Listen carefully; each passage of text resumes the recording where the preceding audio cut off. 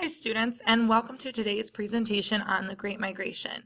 The Great Migration occurs mainly during the 1920s, but it does start a little bit earlier and ends a little bit after. But we're focusing on the 1920s because the movement of African Americans impacts the culture of the time, especially in art and music and living situations as well. So the first thing you can do is think back to the situation of African Americans after Reconstruction. Remember the Jim Crow laws in the South, the unfortunate situation that they faced there with discrimination and prejudice, and how difficult it is sometimes for African Americans to find a job or go vote or get the proper education that they are looking for. So by the 1920s, many are fed up with this situation and make the choice to move. So looking at the map in the middle of your page, you can see that the Great Migration refers to the movement of African Americans to the north and to the west. So they're coming out of the South. They're going north. They're going to the Midwest region, but you have to go north to get to the Midwest from the South. And they're going west to work in the different industries in those locations and to find jobs. Migration is referring to the movement of these people. If you think about something familiar to you, birds migrate during the different seasons of the year, whether they're going south or north, we're talking about the migration of African Americans here. But if you forget what that word means, you can think about the birds. Now we're working our way down the gray box on the right side of the map.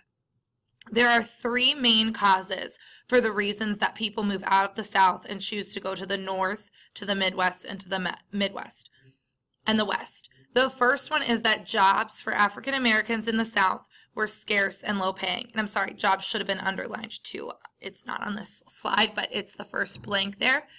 So even if the African Americans were able to find a job working in the South, they typically got very low pay, much lower than a white person, and they were scarce. Scarce means that there aren't very many of them and they're difficult to obtain.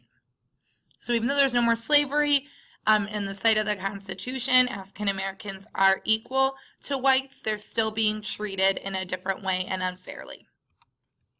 The second reason is that African Americans are facing discrimination and violence in the South. There's many groups of Southern whites who treat African Americans differently based on how they look, based on their culture, based on the fact that they previously had been slaves, even though they are now free. And African Americans often find themselves in violent situations in the South. And they're unfortunately not able to reach their full potential with education and jobs because they're being held back by the attitude of the other people surrounding them, and they don't get those opportunities that they desire, which is another reason why they move. You also think back to those Jim Crow laws, those laws that say you can only go here if you're black and here if you're white, the separate water fountains, the separate restaurants, and African Americans in many cases are sick of this, okay? They're ready to be equal. If you remember W.E.B. Du Bois and Booker T. Washington, who are working towards that equality and ending segregation. Now we're about 40 years at least after the Civil War, and people are ready, 40, 50 years after the Civil War, and people are ready for change, and they're not seeing it. The third cause is that African Americans are moving to cities in the North, Midwest, and West in search of jobs or employment. Remember those industrial cities, okay? Many of them are in the North and the Midwest. We're starting to develop some also out in California. Excuse me. Many of those industries are looking for workers. They need people to come into the factories and do a job. And because there aren't enough white people to fill those jobs, they're going to employ African Americans as well. Unfortunately, in the North and the Midwest and in those cities, African Americans still face violence and discrimination, but oftentimes they do have more access to different opportunities based on jobs and education, but they still don't have full equality in those areas as well. So we're still working towards those equal rights, even in the 1920s.